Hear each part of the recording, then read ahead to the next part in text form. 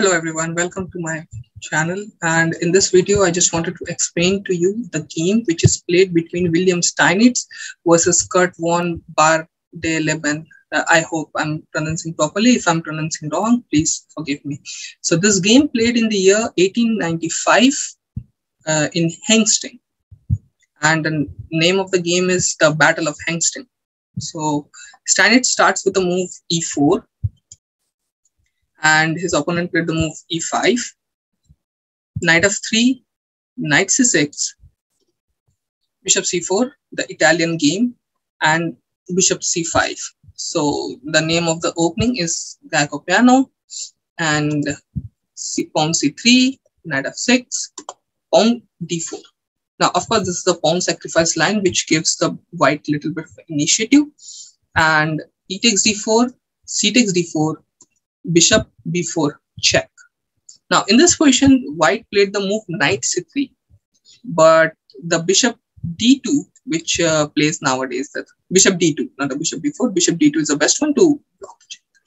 Okay, but okay, knight here, d5. This is again, this is a wrong move from the black end.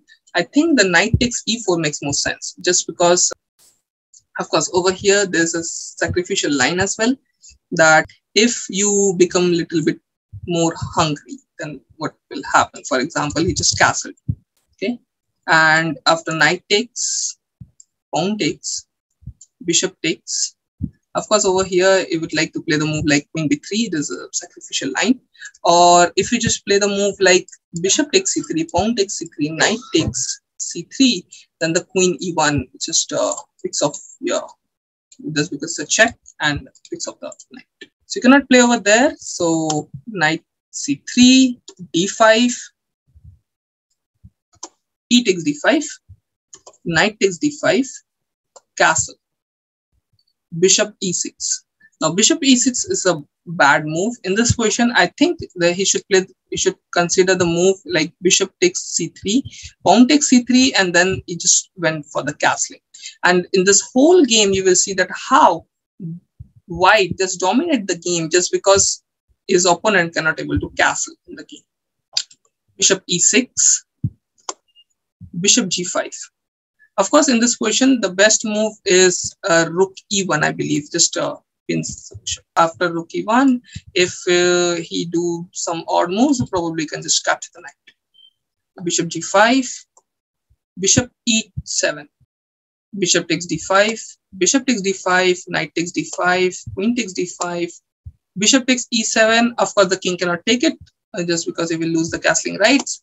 Knight takes e7, rook e1. Now black cannot castle just because he will just picks up the e7 knight. So that's why the pawn f6. So what's an idea behind pawn f6? He just wanted to move the king on f6, f7, and disconnect the rooks. But queen e2. I believe in this position, the best move is simple, just play the move queen a4, check. And after c6, you can just play the move queen a3, which attacks or create a pressure on the knight. But after queen a4, I believe the best move is king d8, queen e2, queen d7, rook ac1. So basically just keeping an eye on c7 pawn. And c6, there's a bad one. C6 is not a good move. I think black has to continue, for which black making a move. That why he played the move f6, why he played the move queen back, just because to break the pin.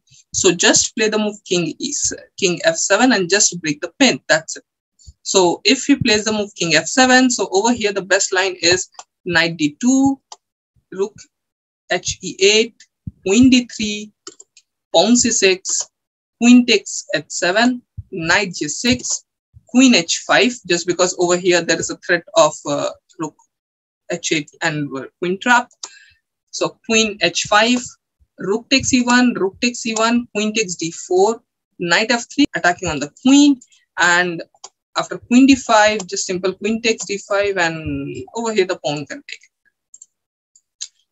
But of course, those moves are not even considered over here. After c6, now over here you can pause the video, that which is the best move for white. You can find it out. And those who wanted to enjoy the showdown, the best move over here is pawn d5.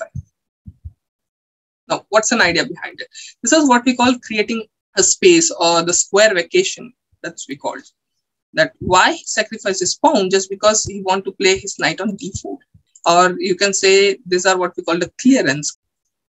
C takes d5, knight d4 as expected, king f7, knight e6. Now, of course, the pain, you can see that this knight now is just sitting on the black's neck. And just because it's like a octopus knight, you know, it's controlling the so many squares. And the final mistake which is made, rook hc8. So the best move over here is simple knight c6. Now you can pause the video over here and find out the best move for white in this position, which is the best move. And from here onwards, how the attack flows against the black, it's really beautiful. So queen here, queen g4. What's an idea behind it? He just first of all is attacking on g7 square, of course, but the threat is also the move knight g5. And after knight g5, you can say it's a check, as well as it's attacking on the queen. But he played the move pawn g6, knight g5 check, king e8, protecting queen, rook takes e7. Of course, in this question, if you just capture the rook with your king, then once again, you will just play the move like rook check. Rook check, and the king moves back, and then knight check. It's hilarious. And if you takes with the queen, then the rook will take it. The rook takes. So the rook takes c8, rook takes c8, and queen takes c8. Of course, there's a mate is not possible just because there's a check. Rook takes c8 check, queen takes rook takes c8, and queen takes c8. It's a check. So black don't have a time to make a backrank checkmate, and of course the white has a knight. But no problem. He saw that. He said, "No, I don't want to do it." Yes. And immediately you will think that, okay, just picks up the queen. That's it. But the point over here is, if you just picks up the queen with any of your piece, simple rook takes c1 is checkmate. Rook f7 check. Of course, the knight is protecting. So again, if the queen takes, then simple rook takes. Rook takes c8. King g8. Rook g7 check. Same idea. Now the king cannot take this rook just because of queen takes d7. It's a check again. King h8. Rook takes h7. Now over here, black resigned. But Steinitz shows that from in this position, if the black wants to continue, and the best possible moves, but still this is a checkmate in 10 moves. If you want to find, you can just pause the video and you can just find it out. And otherwise, I will just show it to you. Here, once again, rook g7. So the whole point over here is, now there's no h pawn. So if you will play, which is the continuation, that if you just play over here, then there's a check, rook check, king h8, queen check, queen h4 check,